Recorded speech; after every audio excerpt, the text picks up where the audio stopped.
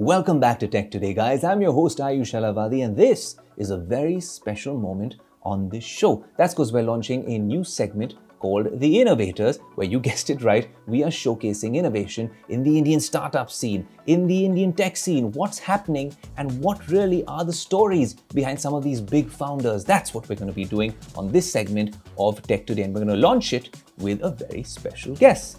Meet the innovator of the day. Thank you, Aayush, for having me here. My pleasure.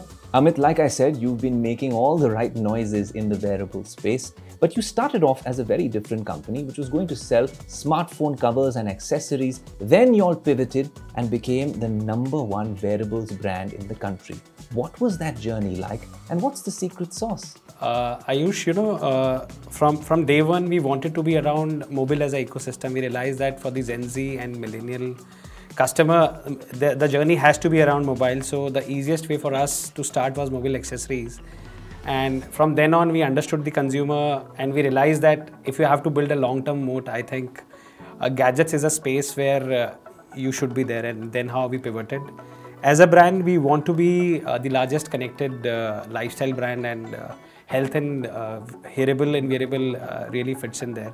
If you ask me what is the success for Noise, so we are not a brand who focus on white labeling the products.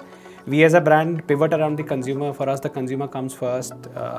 We really understand what is the need case it's gonna solve for the consumer, and then on we go on developing, designing, and getting onto the product. And that is a key reason for the success of Noise as a brand.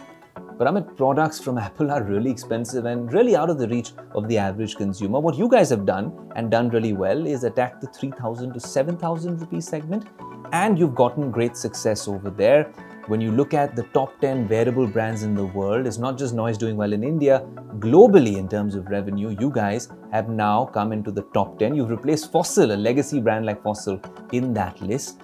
So when the Khatri brothers actually came up with Noise, was price point, well, the real rationale behind making all the right noises? So Aayush, look at it, India as a country is very diversified, and maybe 5 to 6% of the users are on iOS or who are premium users. But if you look at the majority of the folks, they are Android. We feel there is a huge market for those kind of users because Apple ecosystem is also locked to Apple. And India as a country is fairly growing. There is a Gen Z millennial customers who is really looking to buy a product which is designed for Indians at Indian pricing. So that's how Noise really fits in there. So we are in a price bucket where people are happily willing to experiment and they find the best buck for money. Amit, we speak to a lot of tech companies on the show, and I really think the real bedrock of innovation is when tech brands are really obsessed with customer feedback and really building on the user experience in the consumer space. Is that something you all take very seriously at Noise? Are you all, perhaps in the future, working on your own OS, your own operating system? Is that something which could really enhance the customer experience for a lot of the Noise fans out there?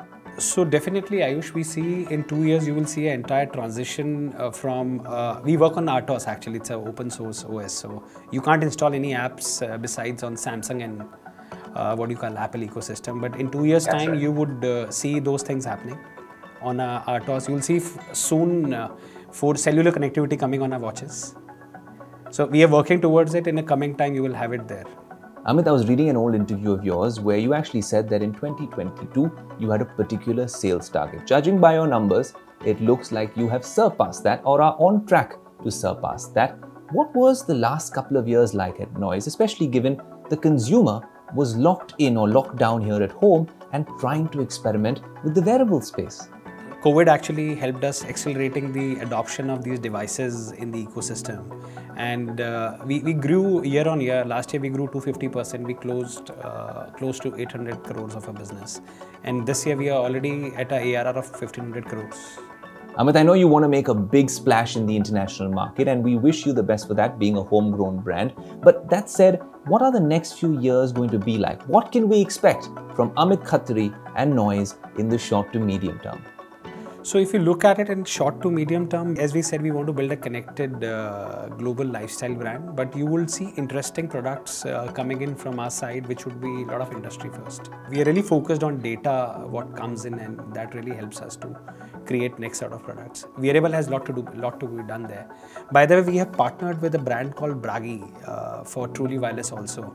So they're gonna make truly wireless more interesting. It's just not gonna be like a feature phone. It has to be a smartphone kind of enablement where all the features or apps can be enabled from the OS there. Amit Khatri, absolute pleasure to have you with us on Tech Today and kickstarting this new segment called The Innovators.